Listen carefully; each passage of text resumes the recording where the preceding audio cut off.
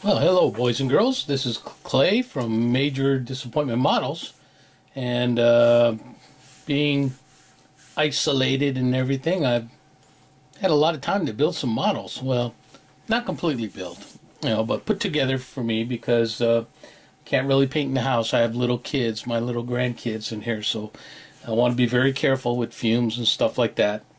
But trying to stay busy, so I think you saw me start this one. It's a T34 85. It's a Tamiya kit, 1/35th scale. Goes together very well. I don't have it all put together because I want to be able to paint it, take the turret off, all the good stuff.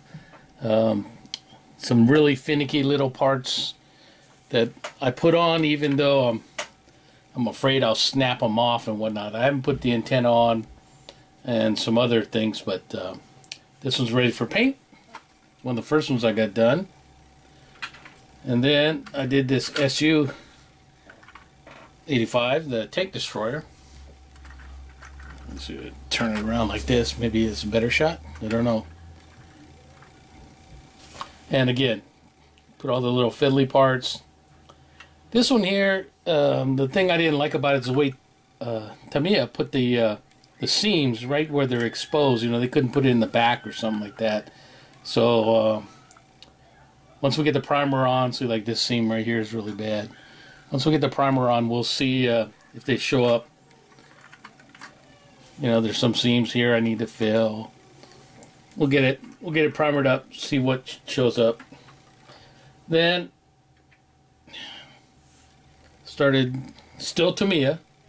This is their Type 97 medium tank, Japanese medium tank from World War II.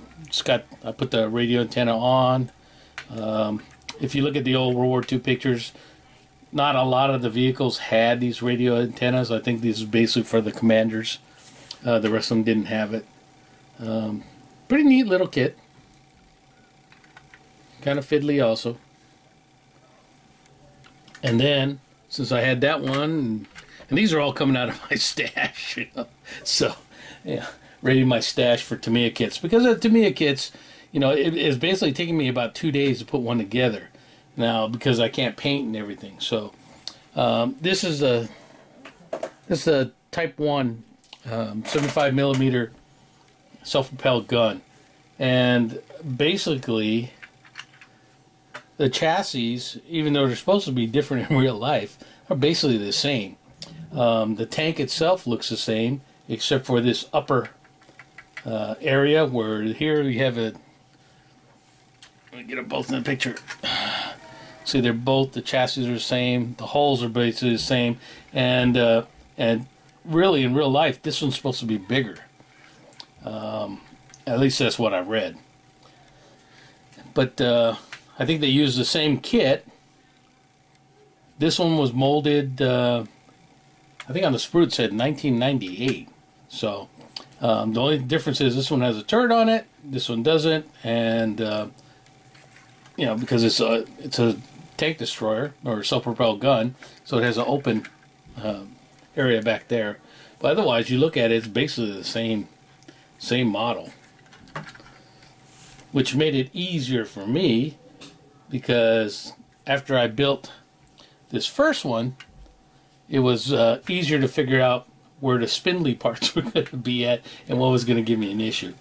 So yeah, it's a little different. The upper part is different, because over here you have the vents that are open to the engine intakes. Probably, if I get it in camera, it'd be a lot better. So you get the louvers that are open here. The panel just opens up, and then you can see the radiator or the intakes for the engine. I guess to cool them off or whatnot. But the suspension is basically the same. So, and all of these are taking me about 2-3 days to assemble. And then I had already started on the Stug, the Dragon Stug.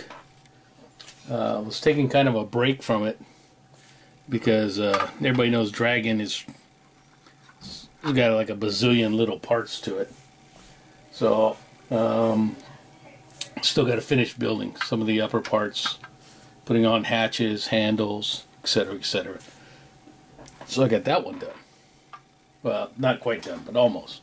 So that's what I've been doing, and been catching up on videos. Man, matter of fact, I popped into TrekWorks' live streaming yesterday for about 30 minutes while I was, I don't know what I was doing, but I was listening to him talk and watch him put the lights on the Enterprise, and learned a lot of good stuff from him. You know, a lot of guys in there, a lot of guys, names that I recognize, you know, either subscribe to me or I subscribe to them. So, hope everybody's staying safe. We'll talk to you later, and please leave comments, likes, subscribe, whatever. Thank you.